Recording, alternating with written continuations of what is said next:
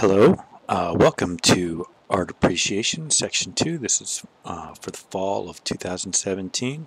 Thank you very much for being here. So this is the first of our lectures that are online video lectures that go with the other lectures that are in class. And like I described on Friday, for every unit there will be a component that's art historical, a component that is about art impulses, a component about an art medium, and also a component about a design element or a design principle.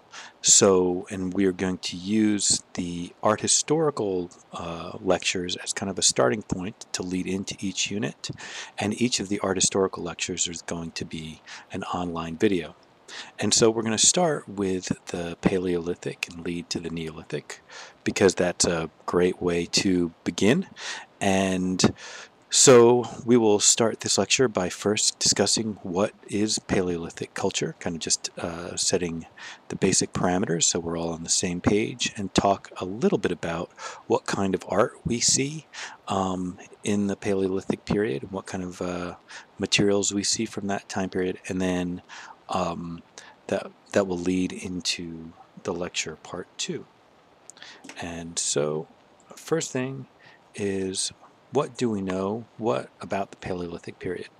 The word Paleolithic comes from the Greek root lithos. It means the old Stone Age. And so this Paleolithic period is a very long time period, but we're really only thinking about the time period, the part of the Paleolithic in which Homo sapiens existed, and that's for about 200,000 years ago till now.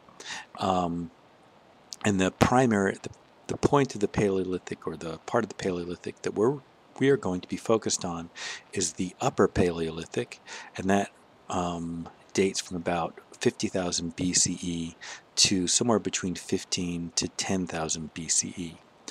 Just so you know all the information, there's 3 parts to the Paleolithic in terms of human existence: the lower, middle, and upper Paleolithic. And then there's a period called the Mesolithic, which exists in between the Paleolithic and the Neolithic. And then we have the Neolithic, which is otherwise known as the New Stone Age. Okay, so we don't know a lot about the human cultures that existed in the Paleolithic period. There were certainly many of them, but we don't know how many. From what we can tell, they were nomadic and hunter-gatherers. They did not live in any kind of settled communities. As far as we can tell, no signs of towns. And some evidence seems to indicate that they were matriarchal cultures, meaning that they were centered around a female divinity organization, and possibly even kind of, following matriarchal lines, such as that it was important who your mother was rather than who your father was. But this gets into conjecture. There's evidence that that could be the case, but we don't know for certain. They definitely did not live in caves. We have almost no evidence whatsoever of Homo sapiens in these time periods living in caves, but what we do have is a lot of evidence of people using caves as places of worship, as places of gatherings, and so we have a lot of examples of that. And because of that, we have lots of cave art, what we call cave paintings, and we'll talk a little bit more about whether they should be called cave paintings or not later on. And besides the cave paintings and other kind of cave art, we also have some other kinds of things to see in the Paleolithic period. We have drawings on rock walls, outside of caves, and we also have lots of small kind of figurines and sculptures, mostly that we would call votive figurines, and we'll talk about those a lot in part 2 of this lecture. Okay, besides those things, there's a lot that we don't know. Keep in mind that this is a really long time.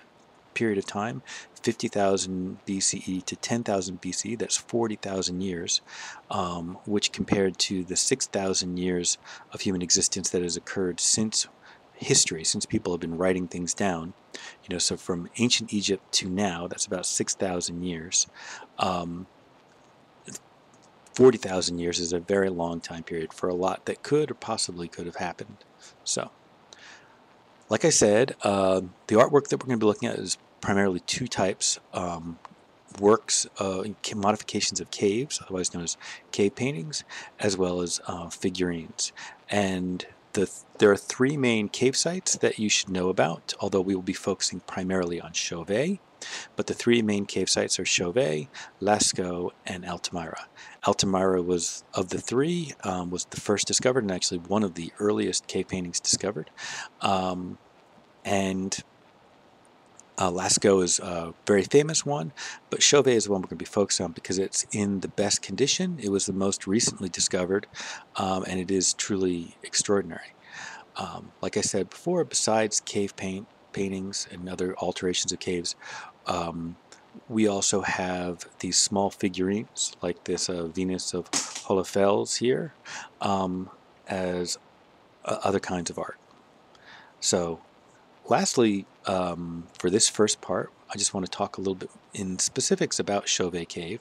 I want to recommend that for anybody who wants to learn more about it, there's a great movie called The Cave of Forgotten Dreams, which is a documentary about exploring the cave, and it gives you lots of beautiful images as well as lots of really interesting information. There is actually the preview for that movie on the playlist that goes with this unit, so feel free to watch that. And Chauvet is a truly amazing site, but in this class we're probably, more than anything else, we're going to be looking from that site, we're going to be looking at this one image. This is one of the images that will be certainly seen over and over again in this class. And this is a detail of the Wall of Lions from Chauvet Cave. Here's a larger view, but the Wall of Lions is even bigger. Remember, it's hard to get an image of any one of these sites fully because these are caves and they're curved walls. But I want you to also to look at the image here of the lions hunting and to think a little bit about what we might know or what we might be able to conjecture about why these caves were painted this way. One of the theories is that the caves were made as part of magic rituals, religious practices that involved kind of imagining hunts in order to then make the eventual hunts that they were going to go on more productive, more yielding of food. Also, there's a lot of thought that maybe a lot of the art is based on kind of clan totems. That like a clan might have a lion as their totem animal. They see themselves as lions, and so that then they draw lions hunting as a representation of that. But we don't know for certain what the point of view was. There's also been a lot of talk about why the multiplicity and the kind of like transparency overlapping one lion to another. One theory is that it's about showing motion, and I think to a certain degree that might have something to do with it. Or seeing different kinds of lions in different poses. Another theory is simply that every time a group of people, a clan, came back to the site, they might put a new one, and the old ones might have faded a little bit, so they wound up almost accidentally creating these multiple repeating images, and then it was only through time that all the images that were from different time periods all kind of came together and kind of like existed in the same space. We don't know for certain, but it definitely adds a sense of drama and excitement to these images.